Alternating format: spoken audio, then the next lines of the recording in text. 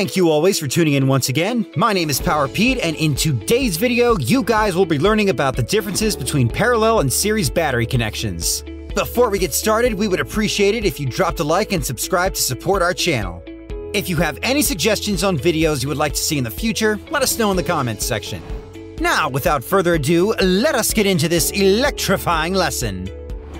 Before we get into batteries in series and parallel, we have to understand the difference. Series and parallel are ways of wiring multiple batteries together to increase voltage and capacity. Wiring batteries in series will increase the voltage.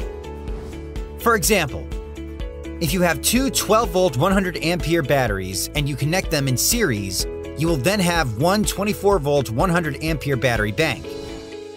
Alternatively, wiring batteries in parallel will increase capacity. If you have two 12-volt 100-ampere batteries wired in parallel, you will have a 12-volt 200-ampere battery bank. In summation, series connections will increase voltage, while parallel connections will increase capacity. Now that we have briefly gone over the two types of connections, I will illustrate how to make these connections.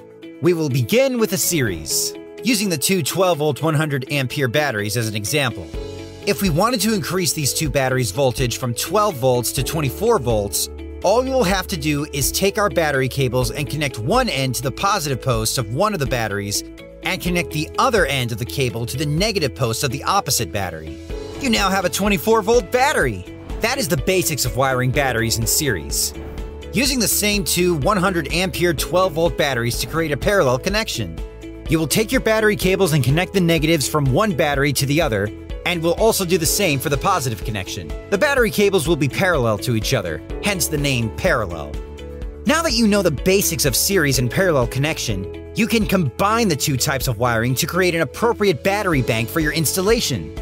Before you go, check out the description below where we have links to all the wonderful products we carry, as well as links to our website and social media, where we do all our contest/giveaways for insane prizes, and additional information pieces straight from Victron Energy.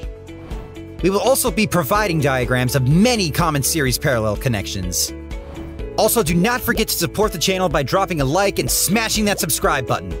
It is time for me to take flight. Until next time, Power Pete out!